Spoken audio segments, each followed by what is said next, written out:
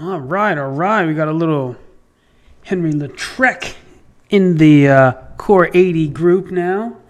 And so let's take a look at some of this genius work going on here. Let me get my... Hello, everybody. This is Don Victor. It's another late show, CORE80 late show. That's why it's a little dark in here. But I want to welcome you to the CORE80 call. We're sending out the call to bring in and develop and coach and train and mentor artists who want to understand how to tell profound stories, how to dig deep into themselves and pull out from within a story that is authentic to them, that resonates with others. So, as Da Vinci says, the master conceives the ideas and designs the art, and the actual execution is left to the lesser minds. And so, at the Academy, what we focus on is developing and coaching and mentoring and fathering and discipling and training and teaching and all those other great words, artists to think, to conceive brilliant and profound ideas, and to design them.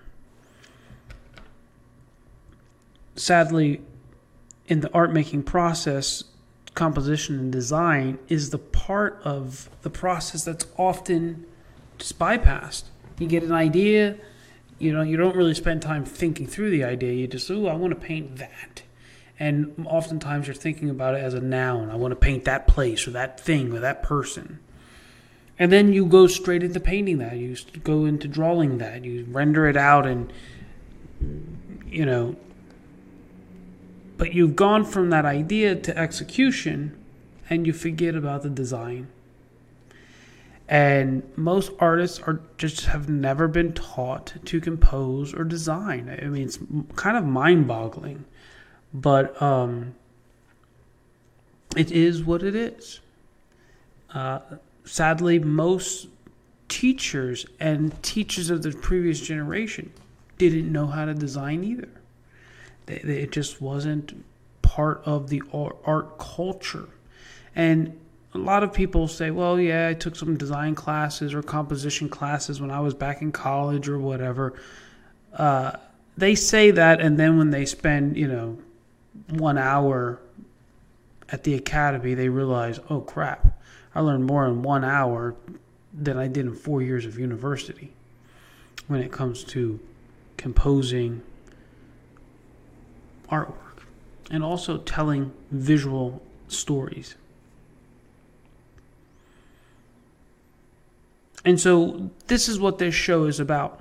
I want to reveal to you what master composers think, how they see, how they, some of the tricks of the trade.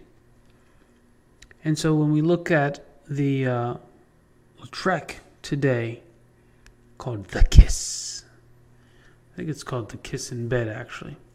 I want you to look at how he's composing and organizing his space. I'm going to get into some grid work because he's using the geometry to organize these spaces in this rhythm and this pulse. So as you go and you watch these videos and this information is resonating with you and you want to learn this information, you can try to go buy books, and that's a good place. That books are good.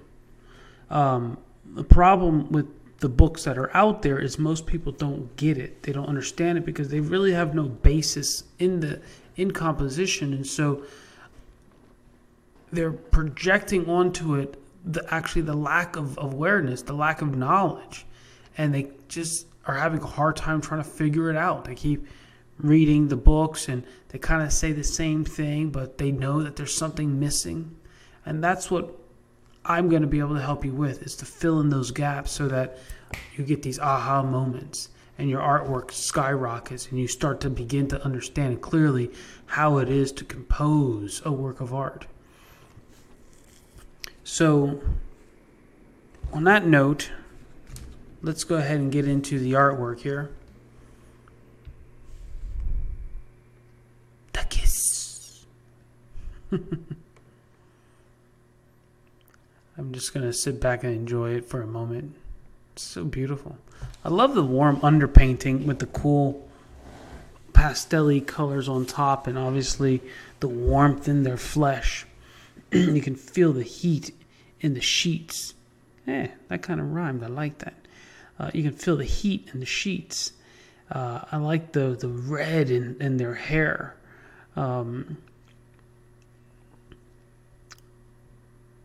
This is really, really beautiful. I like how all the lines from the sheets and the body is pulling in. As your eye looks at the arms, it creates like this figure 8 beanish, imagine like a bean, but like a figure 8, you know, and you can, as your eye moves through that figure 8, you feel them kind of pulling each other towards each other, which is really, really beautiful. But where I want to focus today on is repetition of a line, and then where does that line come from? So repetition in a work of art is absolutely important, because repetition gives clarity, it gives consistency, it gives rhythm and breath.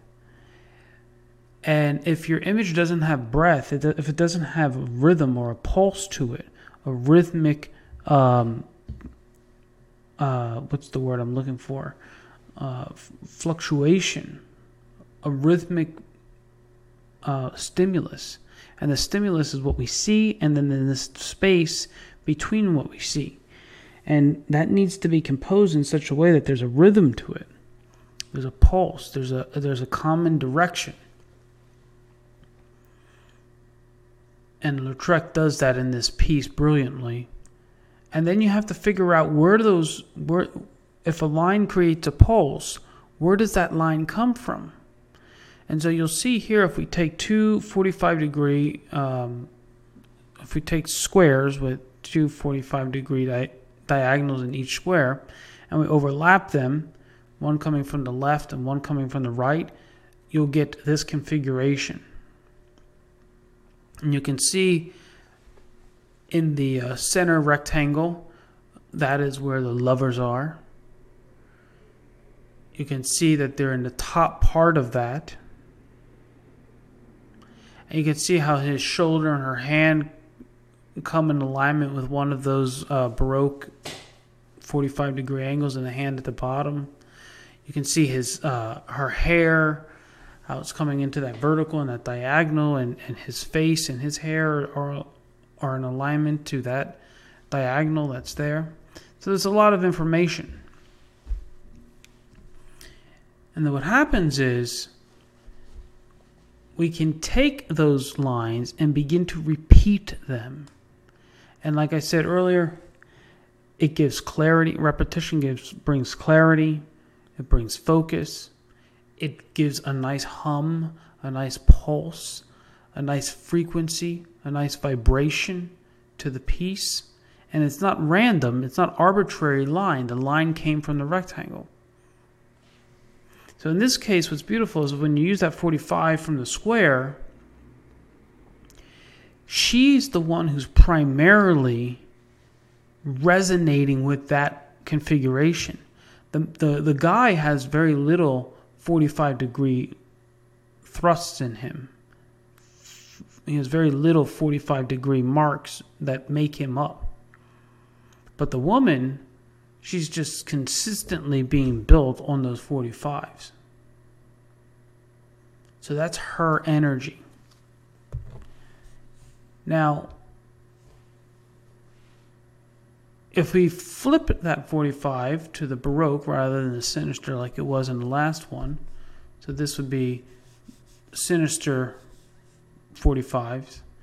These are Baroque 45s.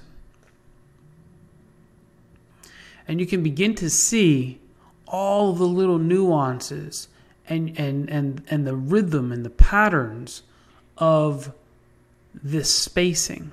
Now, it's going to be a little hard to see these details in this video, and that's okay. Because if you go to CORE80.com and sign up for free there, you'll be able to watch these videos there, and below the videos, you'll get the images that are in the video. And so you'll be able to take some time and just look closer at these slides so that you can begin to understand even clearer what things are and what they mean and how they work. Okay. So this is basically between here and here. It's all based off of these two squares. Now, let's go a little deeper. If we look at her hair, it's on this diagonal, which isn't a 45, it's a different diagonal. And we reciprocate that, and that comes up through his hair and her ear and his eye. And then if we duplicate that and we bring it over, well, now we look at that. Like his face is right there aligned in that. Their arms between each other's arms are aligned in that. His hand, her shoulder, her ear, her hairline, her eyebrow. All of that is in alignment to this diagonal. Okay? And also to that vertical. So now what happens is, if we take that same configuration of those diagonals and we repeat it a third time, look what happens. Oops, okay. Bam. It brings us part of his arm up there, where his shoulder's coming down. It brings us the alignment in the bed. Okay. And then if we take that diagonal, that sinister diagonal, that now we've done 3 times, and we continuously repeat it, man, you can see his neck, his ears are built on it, the hands here are built on it, the shoulder, a lot of the energy there in the face, as well as in her again. And so this is one of the techniques as a composer. You want to be able to use your armature from the rectangle that you're using. That armature, which is the architecture that you see, it's the scaffolding of the artwork, that will only consist of about 8 lines, 7 to 8 lines. And so from there, you then pick one of those lines and you start repeating it, giving it a very, very dominant thrust in that image. And so in this case, we're going to be looking at a sinister of that dominant diagonal, and all of a sudden you just start seeing all of these coincidences, all these things lining up, coming into alignment with it. Now, we know as composers, there are no coincidences, and so this is intentionally done by Lautrec, because he was a brilliant composer. So that's this painting for today's show. It's a little bit of a light one, but a brilliant one. And the website for the Core 80 at this point is almost done. We have we're probably around the 90% place on that. So fingers crossed, I'll be launching the site tomorrow. And if not tomorrow, definitely on the 14th, on Friday. So that'll be, look out for that. So you'll definitely have it by the weekend, that new site. And in there, if you're interested in the Core 80, the pricing and the details and all that kind of stuff is there for you. Like I said, in the CORE80.com website, you'll be able to get in there, watch these videos again, see the design notes, the slides that I create. Put some other videos in there so you can get some more information on learning how to compose better. And then again, if you want to sign up, there is two ways of doing that in there, and all that information is there. You're also going to learn on that page. You're actually going to learn the 12 steps of composition. We call it our list of lessons, or our principal lessons.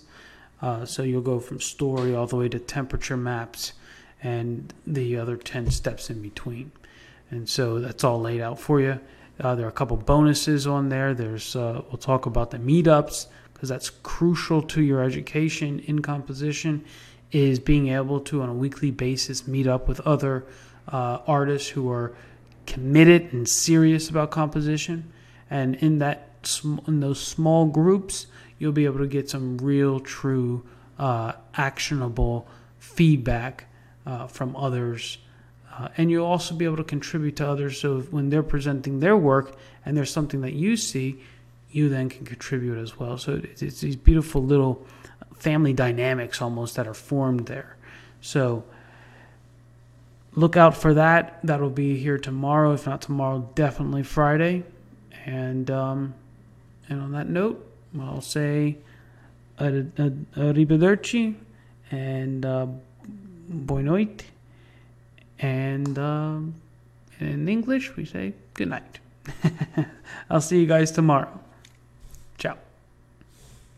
Oh, remember, if you're watching this, and especially if you haven't paid for any of this, which I'm doing all this for free, because I really, really, really, really just want to get this information out there, make this resource available for those who care about composing their artwork.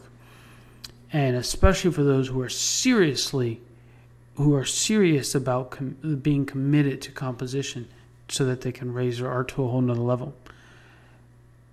But if you're watching this show, please share it with other groups, other Facebook pages. You can actually even click on the little button and get a link to the video. So go ahead and put it on your blog. Get it out there. Also, you can go to YouTube. I'll go ahead and put a link in here in this description to the YouTube page. But there, you'll be able to also share these videos as well. Okay? So